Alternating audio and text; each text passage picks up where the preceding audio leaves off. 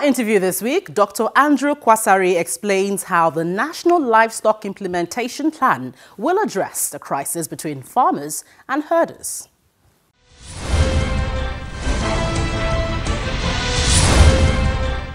Dr. Andrew Kwasari, you're welcome to the program. Thank you, Gloria. And let's quickly delve into the National Economic Council's announcement, so to speak, of a 10-year plan to address the crisis between herdsmen and farmers. Now, we have a 10-year plan, and people, don't know, how this is going to, you're going to go about this plan, to resolve this crisis. Tell us more about this. Well, the National Economic Council announced the 10-year plan, not arbitrarily. It actually followed the work that had started earlier on by the Honorable Minister of Agriculture and the entire Ministry of Agri. And they spent over 2 years looking at these issues. How do we solve the issues of the conflict between farmers and herdsmen or pastoralists?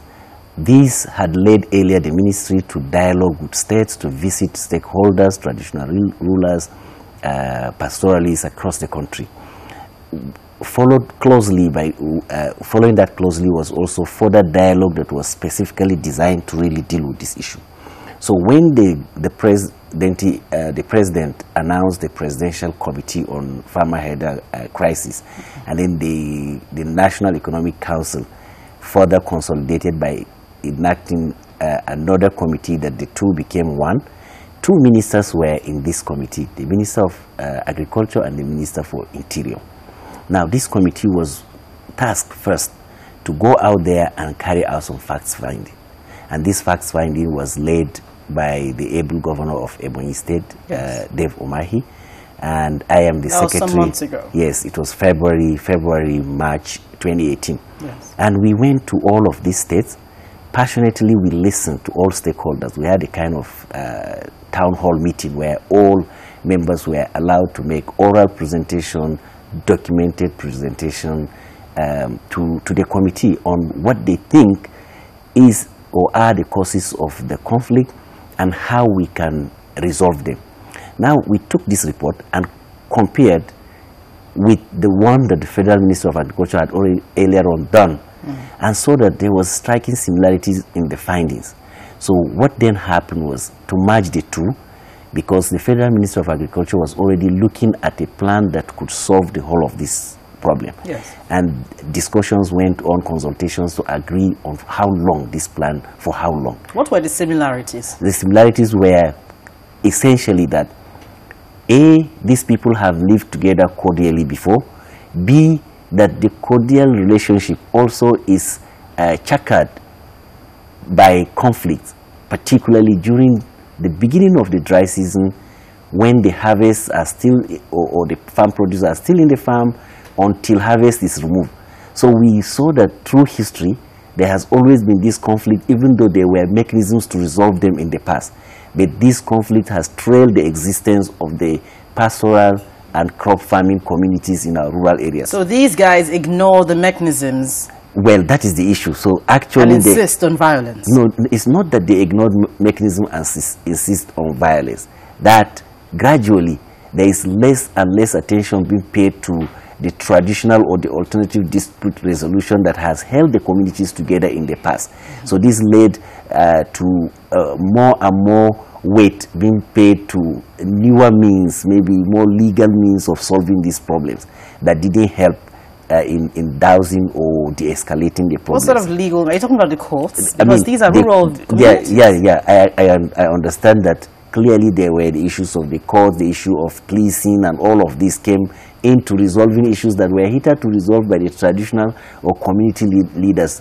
Majorly, the ROs of the pastoral community, the community heads or village heads or district heads of the farming, the crop farming community. So what are the components really? Because if they have been ignoring the traditional ways of resolving these things, I don't see much help the legal means would do for them. So yeah, what are the components of this 10-year plan that would work? Okay, so what we now, so I was telling you that between the findings of the NEC committee and the findings of the Federal Ministry of Agriculture, clear was that there was means before to resolve some or all of this conflict. B, that also there is clear agreement that resources drive these conflicts.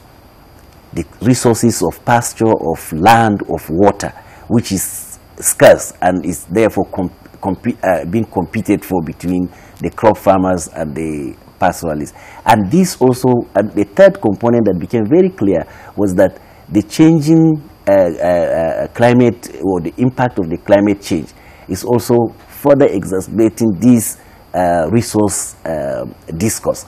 So now we looked at this and agreed that, okay, we need a 10-year at least. That doesn't mean that it can't be more than 10 years. But we need to have components that are clear, that could address all of this. So A, we have 6 pillars in this plan.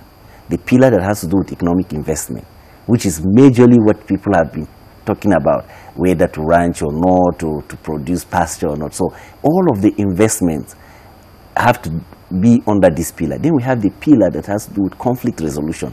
And in this conflict resolution pillar, we are looking at what had worked before.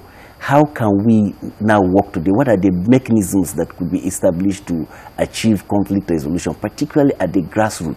We are concerned at what can work at the very local level, and then to come up, and I will tell you what we have done so far. So from your little findings, what can work? What can work basically is that we need to just go back and take this discussion back to the community leaders. And by community leaders, I mean the pastoral communities and the crop farming communities at the ward level, or is the village the minutest level, that very level where this conflict happens, where that piece of land that the crop is destroyed, or the cattle is poisoned, or where that person is killed. That is where we are to start. And this is what all the 7 states that are earmarked for the piloting by the NEC implementation plan is considering now. And we are having a 3rd phase of discussion, and this is clearly what the communities are saying, that if you allow us to work, if you allow the traditional institutions, particularly, I can give you an example in Taraba State, where they said, we want a situation where the RO, who is the pastoral community leader, and the Meangwa, or the village chief of majorly the crop farming communities, sit together to agree what to discuss, and then call the members to discuss it. In Nasarawa State, they said, do you know that we know all the paths that lead to this conflict? We also know the paths through which foreign pastoralists come into our land. If you allow us to find a way to work with support from Nigerian immigration, we could solve our problems. We could solve our problems, and then we could sustain these agreements. And the issue is that there used to be agreement, and they want to activate it. Let's discuss the issue of the cattle route. Today, the cattle routes are blocked by either population or expanding activities of farmers, infrastructural development by government. So a lot of cattle routes that were earmarked before have been blocked. The communities are telling us that we can sit today between the pastoral community and the crop farming community and find other means that currently in 2018 are not cropped.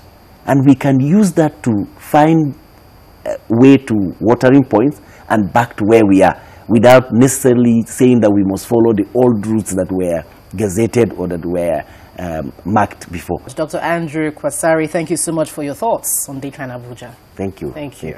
Thank you.